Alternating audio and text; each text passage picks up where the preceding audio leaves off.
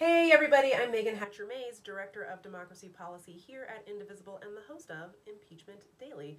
Now, we are not going to have a full episode for Impeachment Daily for you today. That's because the senators are still going through the question period. There's still several more hours of the senators posing questions to the House impeachment managers as well as Donald Trump's legal defense team. So that's going to go on for the rest of the day or so. So we're keeping an eye on that, making sure nothing too bonkers happens during that phase of the trial. But I did want to give you a quick update on something really important that we think is going to happen tomorrow. Now, as you know, we've been asking you over the course of this whole trial to keep calling your senators and keep demanding that they agree to a fair and transparent trial process. And part of that means bringing in witnesses and bringing in documents. Yet Republicans are still blocking witnesses and documents from coming into this trial.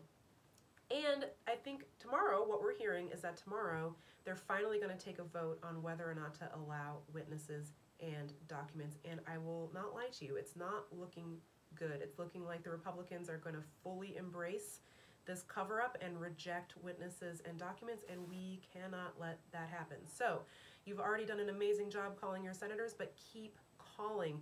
You can text IMPEACH to 97779. We'll connect you directly with your senators so you can tell them how important it is to you to hear from the witnesses and to see those documents. We think this vote is going to happen sometime tomorrow.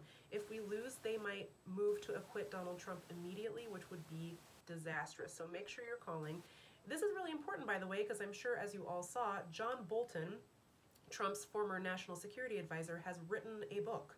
And portions of his manuscript, which have not been published yet but were leaked to the press, basically confirm what a lot of the evidence already shows, which is that Donald Trump held up $400 million in aid to Ukraine until Ukraine agreed to engage in these political investigations of the Bidens. This was not for any legitimate foreign policy reason. This was specifically because Donald Trump wanted to win in 2020. He wanted to steal another election, and he wanted Ukraine's help to do it.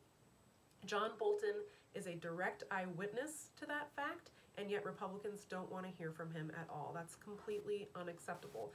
Every other trial that has ever been held in the history of this country has had witnesses and documents, but the Republicans are trying to create this alternative system of justice just for Donald Trump, just so they can acquit Donald Trump. And it's totally unacceptable. So, again, please keep calling your senators, especially if you have a Republican senator.